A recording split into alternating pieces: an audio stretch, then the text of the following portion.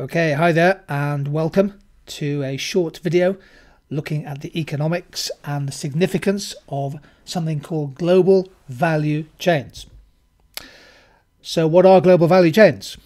Well, globalisation has allowed businesses to unbundle production into tasks performed at different locations around the world to take advantage of different factor costs. So instead of a product usually in the past having been made in just one country, that has changed fundamentally.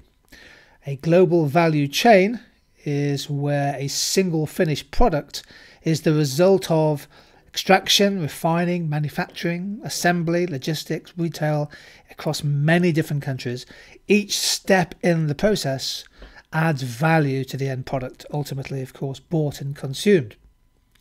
Now, globalisation is key to understanding this because many companies, businesses have restructured their supply and production through outsourcing and through offshoring.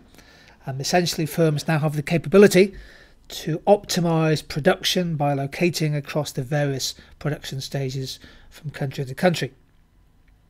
For very complex products, components come from a wide range of countries and continents. That makes it actually quite hard to measure the value of trade between countries. If you get a question on globalisation, global value chains have become absolutely key to understanding modern manufacturing. It doesn't necessarily have to be a complex product. This is the famous example of the jar of Nutella. A simple chocolate spread has a value chain which goes from Turkey and Malaysia, Australia, Brazil, Argentina, Italy and France and other countries beside it.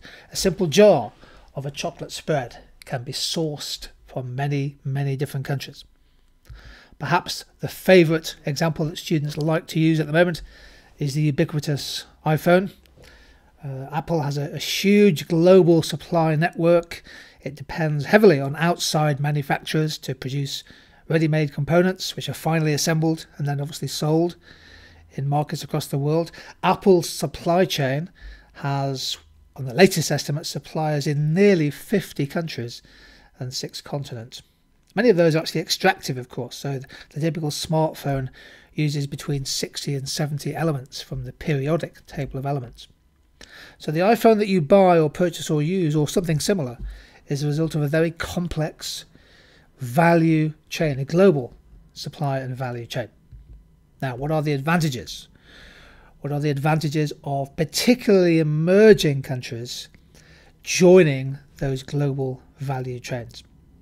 Well, one is that you can join a chain instead of having to build it. So an existing supply chain, if you have some capability and some capacity, ideally you can then use your cost advantage or locational advantage to join an existing supply chain. You don't necessarily have to go hammer and tongs to gain a comparative and competitive advantage in every stage of production. You specialise in the stage of production that you're best at.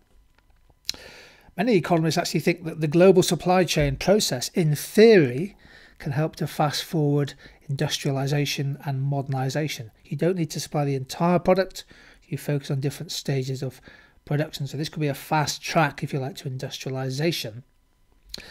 And if you get it right, if you can build successfully into global supply chains, then that can lift productivity, in part ideas and know-how are shared. More formal employment, for example in manufacturing, lifts per capita incomes and savings. It increases profits and tax revenues for participating countries and companies. So in theory, there are advantages if you can lock yourself into a supply chain for a fast-growing product. However, there are, of course, some disadvantages, and this leads neatly to some of the risks and the drawbacks from globalisation. Not a lot of research been done on global value chains. It's a fairly new area of economics, but some of the evidence that I've seen suggests that global supply chains, value chains, tend to favour transnational corporations in developed, advanced, rich nations. They tend to gain most from outsourcing via lower costs, which ultimately leads to higher profits. And again, at the moment, in part because many low-income countries don't necessarily have the human capital and the capabilities, they tend to stay heavily involved at lower value-added stages of production, extraction, basic processing, basic refining, rather than the later stages of production. The biggest profits, the biggest markups, tend to be at the retail stage, where you add a brand name to the product. You may well have studied and revised monopoly power as part of your A-level. And of course, the significant buying power of multinationals can lower the value added going to supply businesses in the supply chain, and that brings down the pay and the real incomes and the living standards of people in economically less developed countries. In a world of complexity and interconnectedness, interdependence, global supply chains, they can and do get disrupted. Economic external shocks, political shocks, who knows, extreme climate may well threaten global supply chains. And the investment from transnational corporations is often footloose and can clearly change quickly. That's a risk to countries that are dependent on inward investment.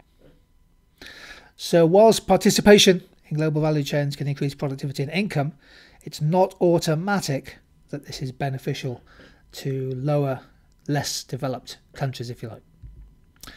The crucial part, from my point of view, just a couple of slides to finish, is how to build value added for developing countries. I follow James Hall on Twitter. He is quite fantastic, the Reuters correspondent. He has a Twitter feed called Hall About Africa. Oftentimes he picks up some great examples of industries where things are happening, but there's a growth and development perspective to highlight. On the left-hand side here, South Africa is becoming a major world exporter now of citrus, of orange products. Clearly a growth and development success story there, and it has great potential. However, and they're shipping lemons, oranges, grapefruits to more than 100 different countries.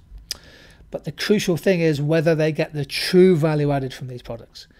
Are they putting their own brand names on the products, in which case they can get more of the value added, or are they just growing and processing and then distributing?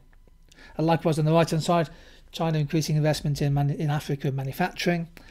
James is arguing that if China is going to be doing more manufacturing, governments must insist that African workers are trained, the human capital of the local labour force is benefiting, because human capital capability in a world of complexity is the key to being able to offer more value added to the production process.